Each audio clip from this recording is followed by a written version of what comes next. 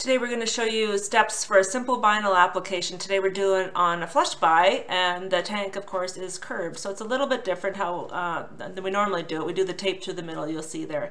So first of all, the first step you want to do is clean the tank thoroughly with soap and water. Second step is use the isopropyl alcohol. We wipe the tank to get rid of all the debris, all the oil, so the alcohol is really efficient for that. When you use the tape to adhere your decal, it gives you time to measure to make sure it's centered on each side of the wall or the application, and also to make sure it's straight.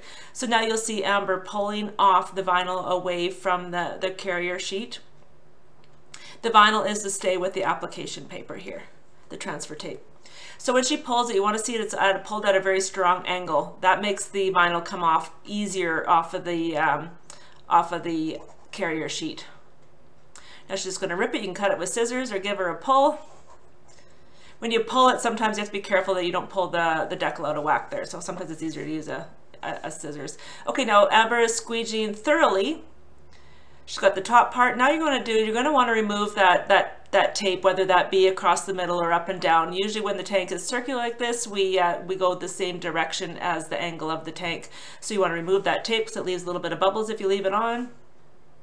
Now Amber is pulling off the backing. Again, you see a very strong angle. It makes the job much simpler. Now she's squeezing down, and you can see that when she's holding the transfer tape, she's holding the tape about 30 degrees to 45 degree angle away from the application, or away from the surface.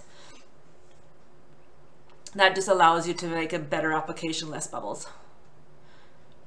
Now, after you're done all that, you're going to want to squeegee firmly all over the decal, in particular all the edges of the decal. You can use a debit card, credit card, any flat surface.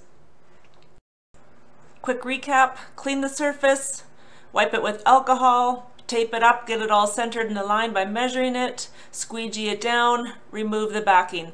We just want to thank you from It's Time Promotions, and we're here for all your vinyl needs. Thank you.